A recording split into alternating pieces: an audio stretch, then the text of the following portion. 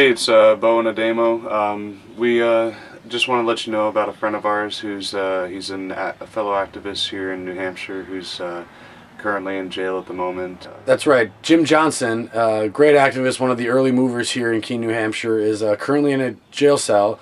It's unclear for how long because the man in the robe ordered him there indefinitely for not filling out a financial form. And at this point, remanded the custodianship.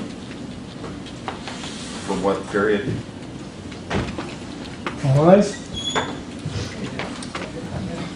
So you're putting a man in jail because he won't fill out a piece of paper? Is that right?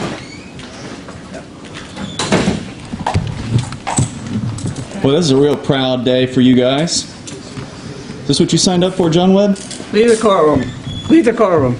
I can't do You're that. all right. It's a public place. Get out of the courtroom. You're not You have following no the rules. authority to order me I do. around, Get sir. out of the courtroom. But I'm Jim had also decided to sit for 14 days, the equivalent amount of days that his fine is.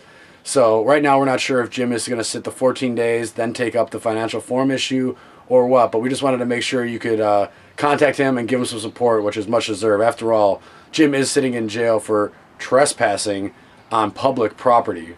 Something I don't understand, but you can get a hold of Jim and send him mail at mailtojail.com. Jim Johnson should be on there, as well as snail mail, United States Postal Service, at 825 Marlborough Street, Keene, New Hampshire, 03431. And when we were in there, we did see him, and he seemed to be in high spirits, though he was only there for a couple days at the time. But that mail to jail would definitely help and probably lift his spirits after being in there for over a week and longer.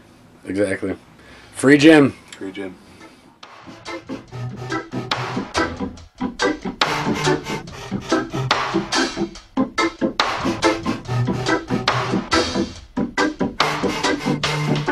Ba da da dum.